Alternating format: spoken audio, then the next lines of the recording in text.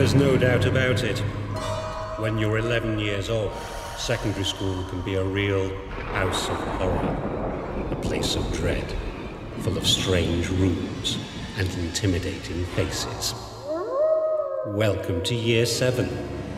Do settle down.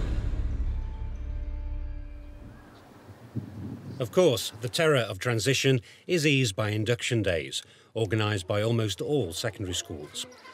But should pupils be offered more than a look round and a chat? In this programme, we'll be looking at two projects which are helping to soothe the shock of moving up to the big school. Both involve taking advantage of ICT. At King Edward VII High School in Melton Mowbray, lower year pupils are given rooms away from the main school. And they also have their own wireless network and a dedicated portal. If you can get the transition right, then any learning loss that typically does happen when students transfer from one key stage to another can be minimised. Students can then embark on key stage 3 with the best possible resources and the best possible attitude to learning and obviously do well from the word go.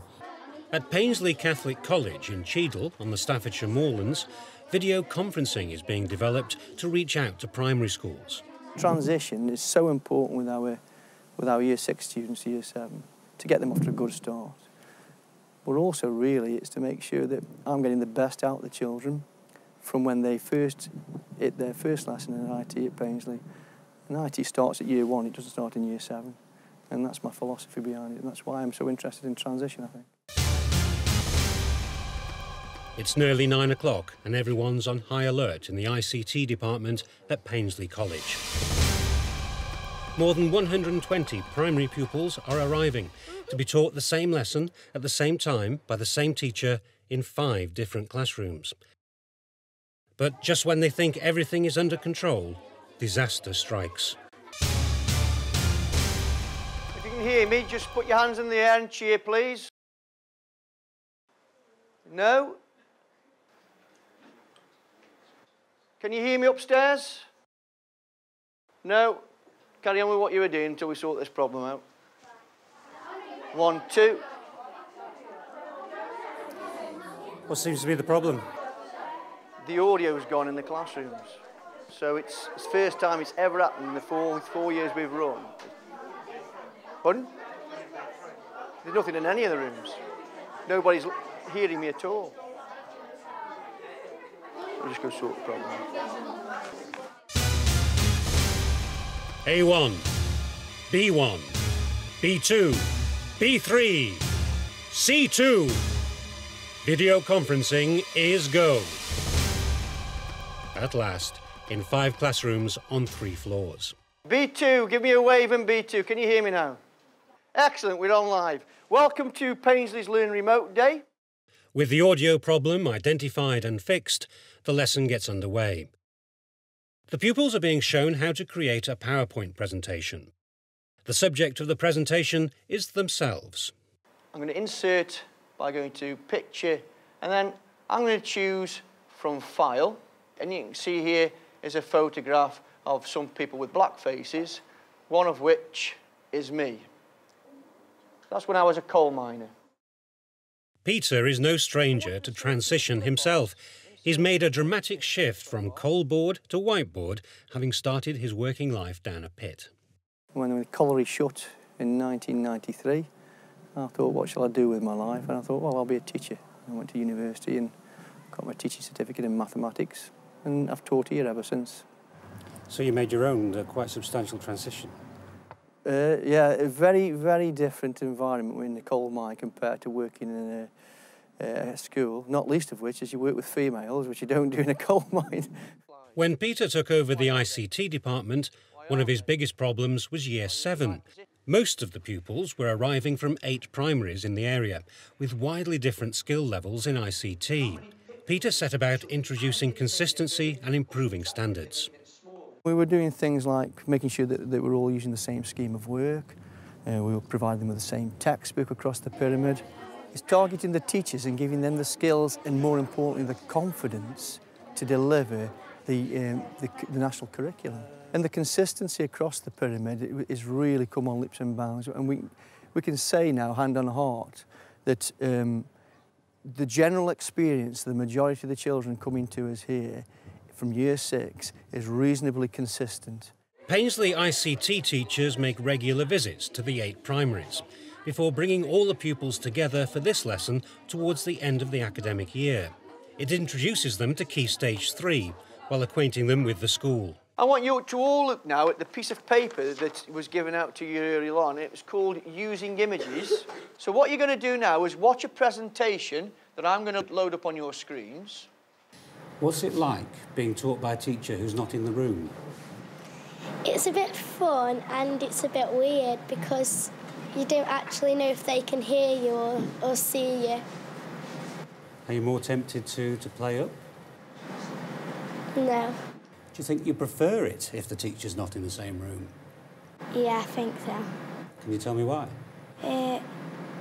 Because you just feel like more able to do stuff.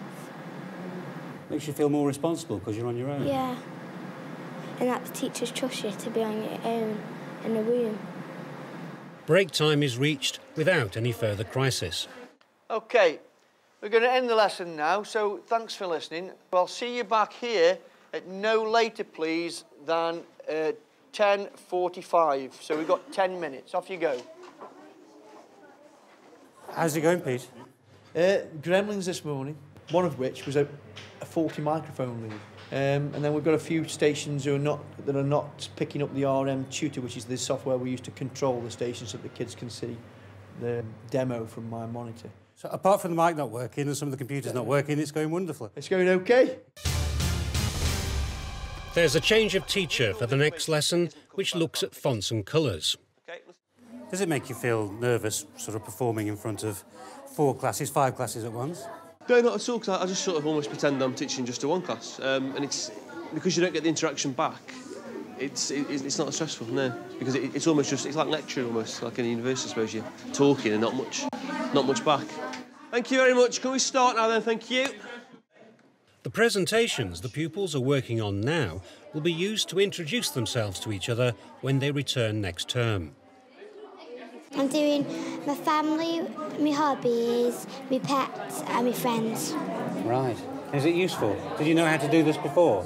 No. Is it easy? Yeah.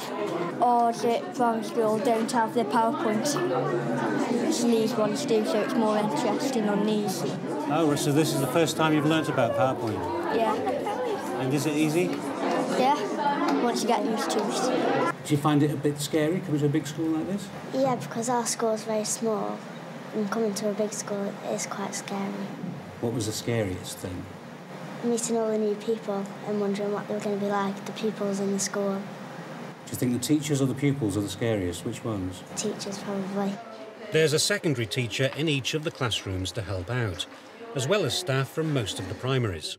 It's given the children the opportunity to find out what facilities are here so that when they come down in September it's not a completely alien environment to them. And using the PowerPoint programme that they're using now, we actually as a first primary school haven't got that programme in school to use, so it's given the children an introduction to using that programme as well.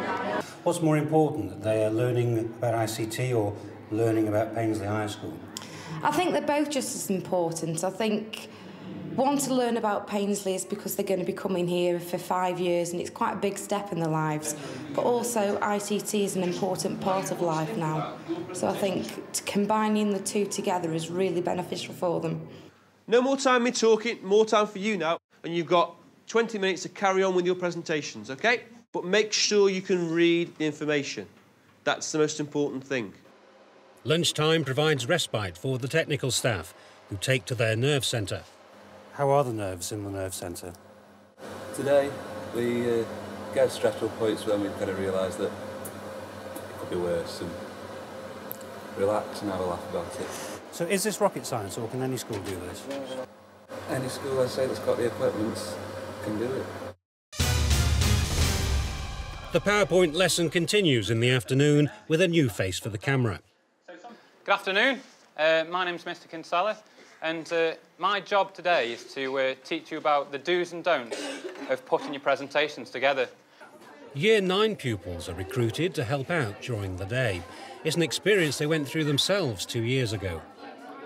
How did you find it 2 years ago? It was good because we got to know the school before we came in September, so it kind of broke the scary barrier. It was good. And what about you? And you know how to use all the software. It might be different from primary schools. So when you then returned in September, were you relaxed or were you still worried? I was more confident than when I first came, because I knew where everything was. Were you really worried when you first came to the school? I was quite worried when I first came because I haven't got any brothers or sisters who helped me along, so it was really the people who I met in the induction days that helped me, and they helped me when I came to school. Try not to overpower the slides with too much information, because sometimes busy slides actually confuse the reader. How's it going? How's the lesson going? Yeah, it's been absolutely fantastic. The kids are getting a lot out of it, and it's amazing what the kids can actually see with it. It's unbelievable what we can actually do. So I think it's going really well. The kids are enjoying it as well. How can you tell when you're not in the room? Well, we can actually see what's going on in the other classrooms. The kids can either wave or they can give some kind of indication on how things are going. So, yeah, it's going all right. You've only got a small screen. Yeah, we have. Yeah, we can't really see what they're doing, can you? No, it's not exactly the same as the classroom interaction that you can get a sense for how the kids are reacting. But yeah, it's as good as we can get at the moment. So. Painsley invites the Year 6 pupils to visit the school over 3 days, with the other 2 devoted to meeting teachers from other departments, without the help of video conferencing. You've been here a few hours now. Are you beginning to relax? Yeah. Were you scared at first? Yeah. What were you scared of? I don't know, just getting here and seeing what it was like. And what was it like? It was better than I imagined.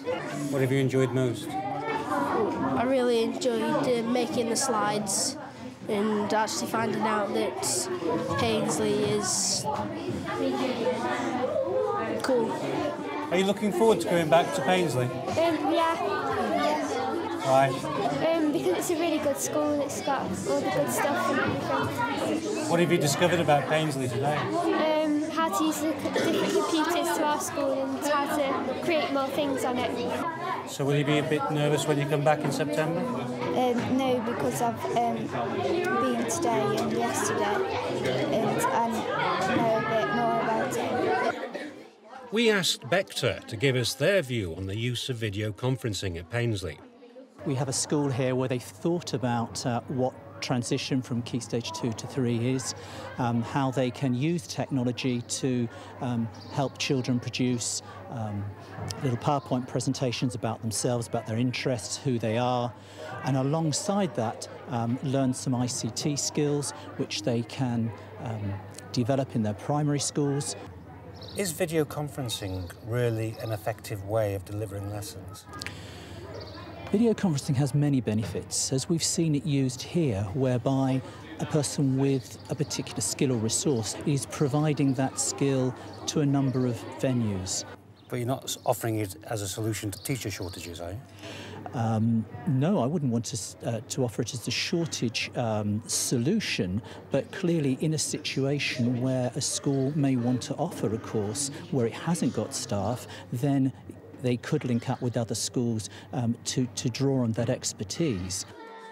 Painsley's aim is to get video conferencing equipment in all the primaries, so they can deliver more lessons on ICT.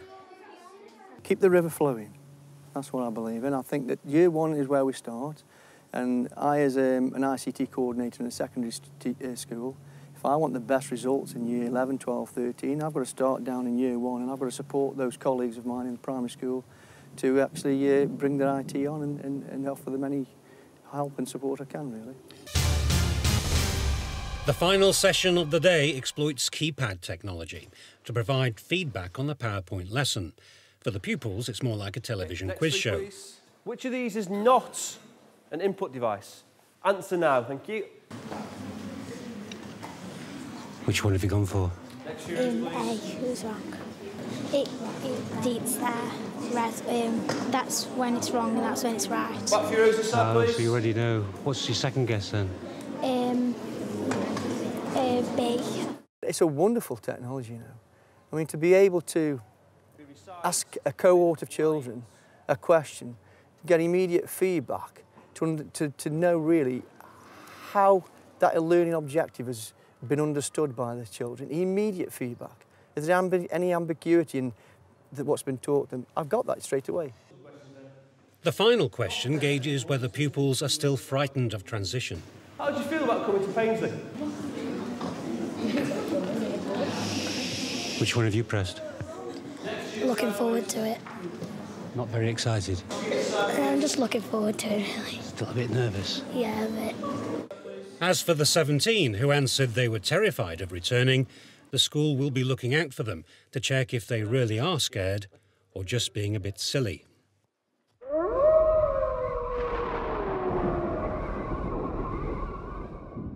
At King Edward VII High School in Melton Mowbray, children had even more reason to be alarmed about joining Year 7. The school has nearly 2,000 pupils, but the Year 7 intake is just 100. That's because most of the pupils go through middle schools and arrive at the high school in Year 10. Nervousness amongst lower years may have been contributing to disappointing results at Key Stage 3. The backdrop really was to ease the transition from primary to secondary, acknowledging that the students are joining a very large organisation. You felt that transition was the key to improving results? It certainly was a part and parcel of the process, yes. It's not the only factor, but obviously if you can get the transition right, then any learning loss that typically does happen when students transfer from one key stage to another can be minimised. A working party came up with plans to transform the learning environment, to give pupils their own space and their own wireless network. All the lower years are kept together in one building, known as the Sarsen Centre. Inside, Year 7 pupils are found in their own area, or base, of 4 open-plan classrooms. We took a suite of 4 adjoining classrooms, we knocked out the corridor, and we actually made our Year 7 e-learning base. That base is solely for the use of Year 7 students, so it gives them a sense of security, it gives them some ownership over a space in the school, and therefore most of their lessons are delivered within that base. In fact, over 50% of their time is taught lessons in the base. Students actually only leave for specialist lessons when they need facilities such as in science, design, technology and PE and so on. This corridor in another part of the school highlights the difference made by the makeover. The Year 7 territory is also colour-coded, so you know when you're crossing the border and entering the terrain of Year 8. It gives them an environment to identify with, to have access to, that's a safe environment. It's an environment that gives them a transition from the one classroom that they mostly experience at primary school to the number of classrooms that they experience at secondary school. If you don't get it right at Year 7, you're going to struggle to keep that hold of the students. And I think to move into such a big school in such a way as having to go and find your way around the big campus, I think would be very difficult for a lot of them to make that transition. The school's website was also developed to aid transition. Year 7 has its own portal, so pupils know what to expect before they arrive and what to do once they've got there. If we look at Module 1, what the students are doing for science, you can see that it has a brief outline of what the students will be doing in science and where the module fits into the national curriculum and the expectations at the end of each module. It's helpful for both the students and the parents. It shows what the parents could do to help the students learn. We've also got the induction booklet and it has all the key information. Which one of those questions do they click on the most? I suppose the times of the school day are all essential. I suppose they're all essential information. It helps with transition in a number of ways. Number one is actually showing them the information, but also the fear of the unknown is very pertinent to students in Year 6 transferring into Year 7. They have all the horror stories that generally happen around transition. For them to actually go onto a website and see photographs of current Year 7, to actually be able to read about the activities that they will be engaging in, to actually embark on a discussion with current Year 7 via the portal, look at key events, look at all of the information that's on there and actually relate to students that have been through this experience the year before and read about their experiences, that can really set their fears at rest and therefore they're not entering the fear of the unknown. Pupils are encouraged to use the website at home, but also in break times on these computers in the Independent Learning Centre. In the classroom, there are 2 laptop trolleys shared by the 4 Year 7 classes. We asked the man from Beckter to also visit the King Edward VII School to take a look at ICT in relation to transition. First, he received an explanation of the Year 7 portal and the modular curriculum. And there is actually an innovative review and planning week separating each of the modules, and that's a deliberate ploy to actually stop students from studying the curriculum and actually designed to make them take stock of where they've got to. Here's a way that the ICT can sit in the background to help the staff deliver the curriculum. I think we know from the research that's been conducted that many schools are developing their own learning platforms and things akin to what we've seen here, where materials are available centrally and electronically because they know that it can save them time, it's relatively easy to change, they can add it together as a complete programme that's available. Conceptually, you can see it on screen, you can access bits of it in different places, at different times, and at different speeds. So yes, I think this is very much the way that many schools are going. The website forms an important part of a 2-day induction programme at the King Edward VII School. Pupils from 12 primaries are taking part in the programme, which also involves games around the grounds and exercises in team building. Photographs from this session are being put immediately on the Year 7 portal to encourage pupils to explore the site.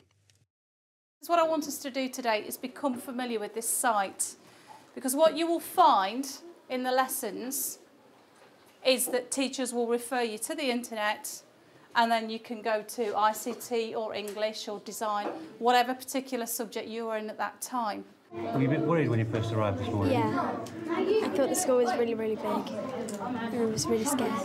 Are you scared now? No. Why aren't you scared anymore? Because I've made lots of friends and I'm happy here. Are you scared about using this laptop? No. No?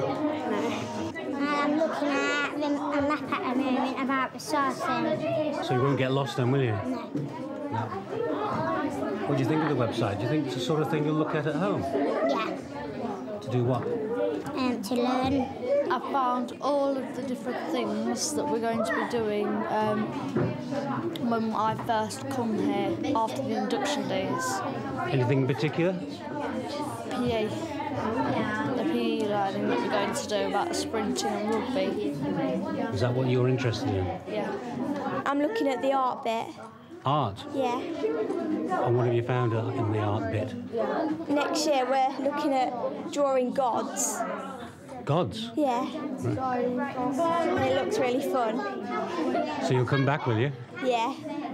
I've found a load of educational games. Yeah? About what? Like one about the human body where you've got to put the right parts in the right places. What happens if you don't? A bunch of baby maggots come and eat up the part and then you've got to try again. Charming. And did you find that on the King Edward VII website? Yeah. How's the lesson gone? Everyone seems to be enjoying themselves. Yeah, I think they've managed to find their way around the intranet, the school site. They've all managed to log on really well and get the hang of the passwords. One of the main issues in the classrooms like this is health and safety, which I think they've managed to get a hold of. Do you think it does settle pupils into their new school? Yeah, I think it helps them because I think a lot of students feel comfortable when they're using the computers. So today I've noticed that the students have relaxed into using them because they're happy using them. They've used them quite a lot in primary school, and it just lets them see what they're doing during their induction period and then gives them an overview of what the school's like when they start in September. Here's the benefit of the technology bringing the learning to the learner rather than the learner having to go to the learning, because they're using portables and wireless technology to allow them to fulfil that objective of teaching the children in class groups. I certainly think it's the case from my experiences having been a secondary school teacher that young children entering a large secondary school initially do find that very daunting, because they could be in a science lesson for their first lesson, the next one might biology, and they'll have to get used to finding it. I'm not saying that long term they haven't got to get used to that, but in order to gently aid the transition, it seems to me this is what the staff are doing here. The induction day also includes an introduction to the Independent Learning Centre, where pupils are once again encouraged to use the Year 7 portal, this time through a PowerPoint presentation. On the back of it shows you how you can access it from home, so your parents or your guardian can have a look at the work that you're doing at school and help you with your homework. It's followed by a quiz. The answers are, of course, only available on the website. There's a quiz sheet under every keyboard. It's a bit of fun, it's not a test, and we'll have a look at it at the end of the session.